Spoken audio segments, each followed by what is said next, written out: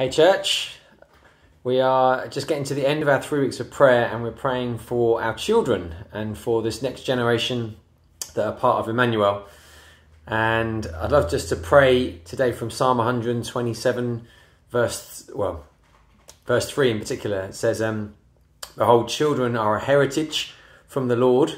They're a blessing from God. They're a gift that God gives. And then it says they're like arrows in the hands of a warrior. The children that are born in your youth are like arrows in the hands of a warrior. And we've got a lot of children in Emmanuel. And this Sunday we're going to be celebrating some more that have been born into the church family recently.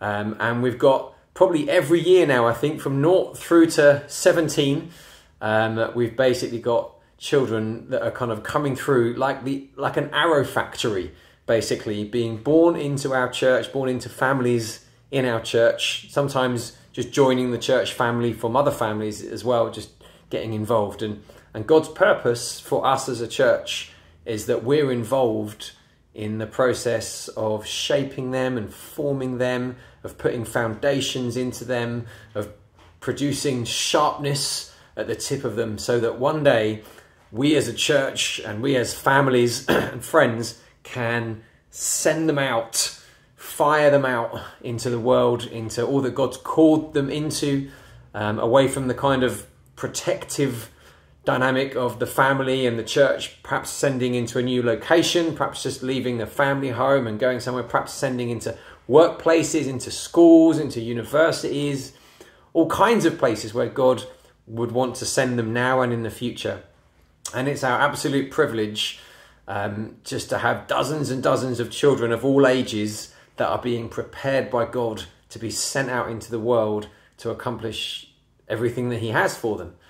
So I would just love us to pray for that, to pray for this Sunday when we're going to be praying and thanking God for some of the very smallest ones, not quite that small, but very small, and pray all the way through to the ones that are bigger than me, which is quite a few of them now, and just pray for God's blessing, God's shaping, God's preparing, everything that God wants to do in them before he sends them off from us as a church, or sends them out of their families into the things he has for them in the future.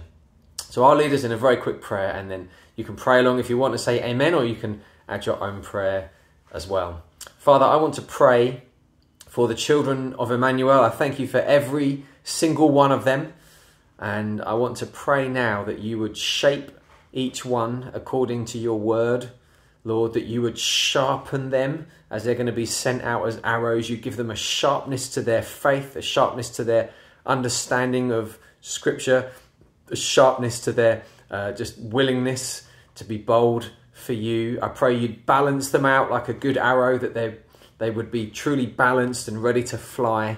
And I pray you give us grace as a church to really send them with all of our energy and all of our might, one after another, for years and years to come. Amen.